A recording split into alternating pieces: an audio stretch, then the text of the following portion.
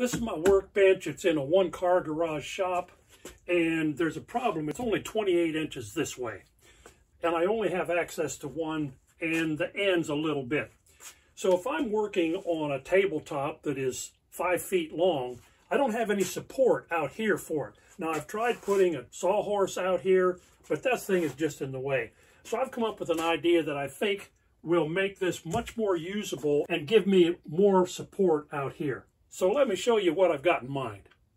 The first thing I've done is I've marked 4 spots across the back of the bench, and I'm going to drill those out and install these threaded inserts.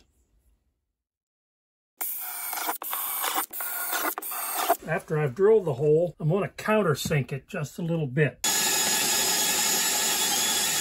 Then I'll screw in the insert.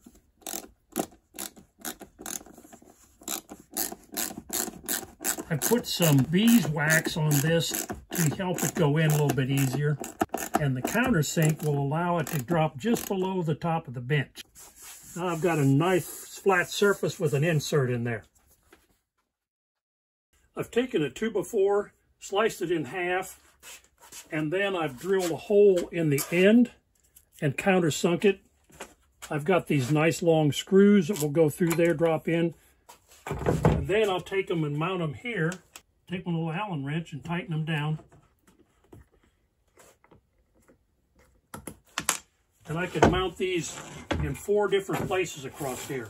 The nice thing about this, these will also pivot like this, so I can get any configuration I want. And what I've done is I've covered these with packing tape so I can do a glue up on here, and the glue won't stick to this. So I can set this wherever I need for a glue up, and it's also high enough that my clamps can slide under the panel and then tip up and tighten up.